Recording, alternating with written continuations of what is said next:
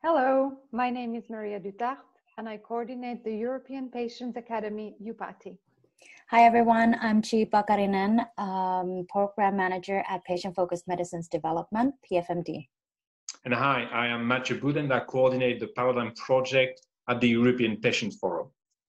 We are here today as we have an important message about the Patient Engagement Open Forum 2020. As you know, it was planned to be held in Brussels on 25th and 26th of June. Unfortunately, due to the COVID-19 situation, it is no longer possible to organize it as a face-to-face event. However, we are still committed to bring the Open Forum with its core value of community building and co-creation with all stakeholders relevant in the patient engagement ecosystem.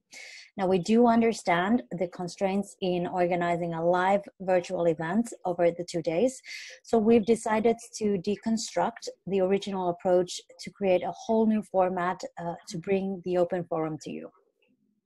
So what is the new format, you might be wondering? While the Patient Engagement Open Forum this year will be a series of virtual events starting from June 25 until the end of November. Our team are currently working on creating a mix of virtual sessions, webinars, masterclass, and workshops. The planning of all the sessions will be shared on the website in May, and the registration will open in May as well for the first session on the 25th of June.